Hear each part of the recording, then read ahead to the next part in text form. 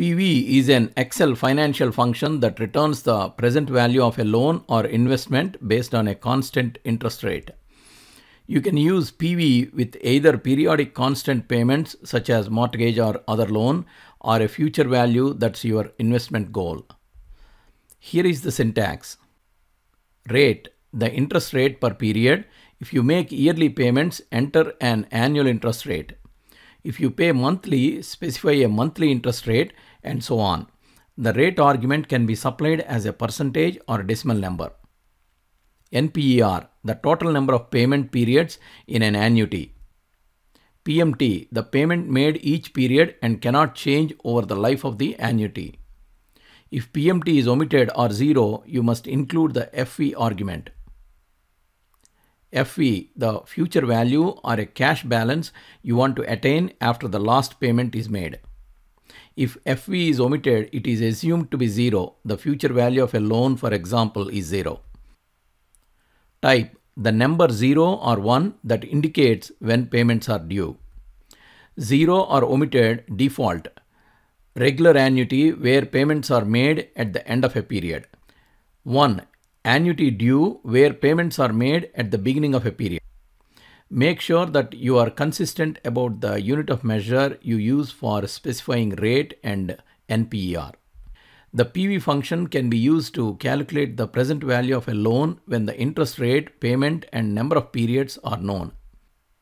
For example, find the present value of a 5-year loan with an annual interest rate of 4.5% and annual payments of $5,000. PMT is a negative number since this money is paid out. Use this formula to calculate the present value. Type is omitted, so it is regular annuity where all payments are made at the end of the year.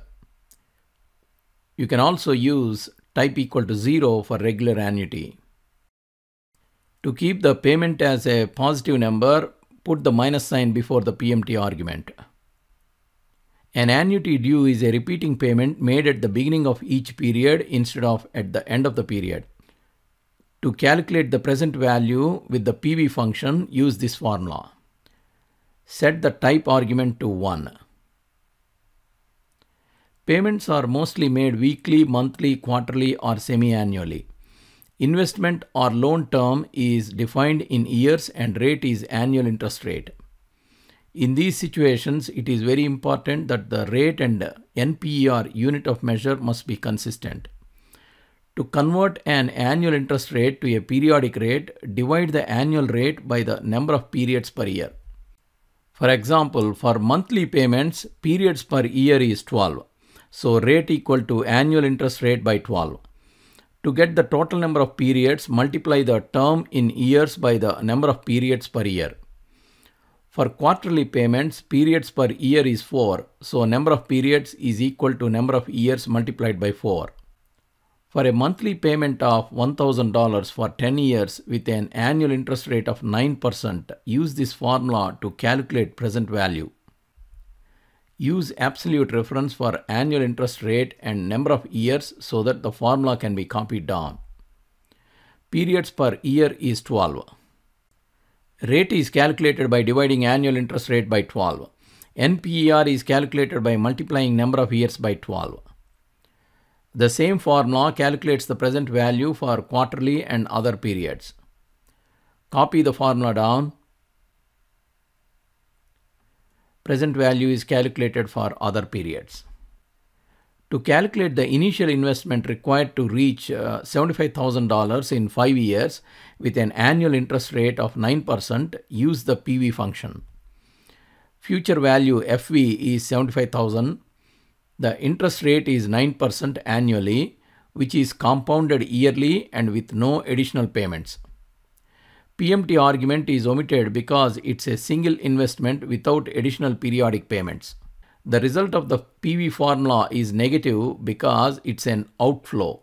That is, the money you are investing now to earn a certain amount in the future. To compare the effect of different compounding periods, convert the rate and NPER accordingly.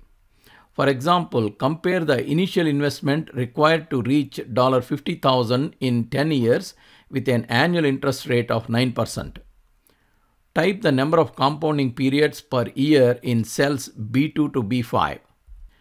Enter this formula. Use absolute reference for rate, number of years, and investment type so that the formula can be copied down. Rate is calculated by dividing annual interest rate by the number of periods per year. Number of payments per period is calculated by multiplying number of years by number of periods per year. Enter 0 for NPER. Copy the formula down. Present value is calculated for different compounding periods. As the compounding periods increase, the initial value decreases. Calculate the present value of an annuity that pays $10,000 per year for 25 years with an annual interest rate of 7%. Use this formula. Omit FV and type for regular annuity. With an annuity due, payments are made at the beginning of the period instead of the end. To calculate present value for an annuity due, use 1 for the type argument. To download practice Excel file, please click on the link in the description. If you like this video, please subscribe to our channel.